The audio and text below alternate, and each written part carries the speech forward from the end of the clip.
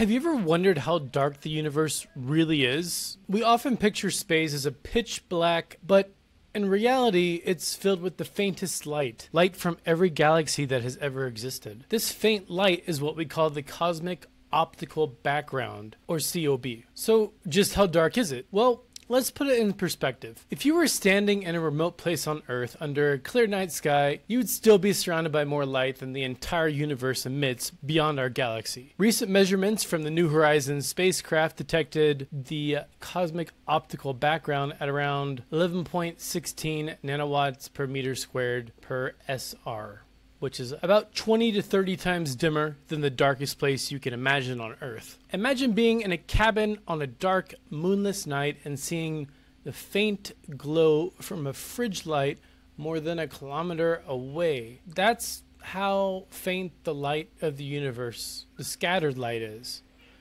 But why does this even matter? Well, one of the ways scientists have been able to study the universe's history is by looking at different types of background radiation. You've probably heard of the cosmic microwave background radiation, the faint glow left over from the Big Bang. It shows us what the universe looked like when it was only 3,079,000 years old. But the cosmic optical background gives us a different view. It's a record of the universe since the first galaxies and stars formed and started emitting light. It tells us how much light all of these galaxies emit cumulatively, even though it's too faint to see individually. And here's what makes this new discovery so significant. For years, astronomers had trouble measuring the cosmic optical background because Earth's atmosphere and light from the sun get in the way. Even space telescopes like Hubble couldn't escape this interference. But now, New Horizons, out at 58 astronomical units away from the sun, is in complete darkness. And thanks to its instrument called LORRI, a powerful telescope with a very sensitive camera, we finally have an accurate measurement of the cosmic optical background, free from interference. So what did the scientists find? The majority of the cosmic optical background, about 8.17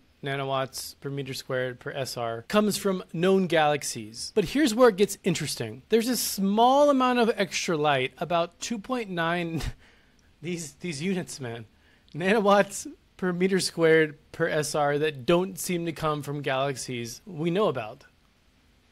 Very interesting. Early studies suggested that this leftover light might mean that there are hidden sources of light in the universe, which would be pretty freaking awesome because it means more mysteries for me. Maybe even something exotic we haven't discovered yet. But now, this new analysis shows us that this anomalous light isn't statistically significant. In simpler terms, it's likely that all of the cosmic optical background, all the light that came from all the galaxies of everything, can just be explained by galaxies alone. And that's really the big takeaway. While it might sound less exciting to say there are no mysterious unknown sources of light, visible light, it's actually a huge win for understanding the universe. It means our models about galaxy formation and evolution are incredibly accurate. It confirms that galaxies are the main contributors to light of the universe, just as predicted. But here's the thing. There's still a tiny bit of that anomalous light we can't fully explain. Previous measurements detected double the amount of cosmic optical background than what we're seeing now.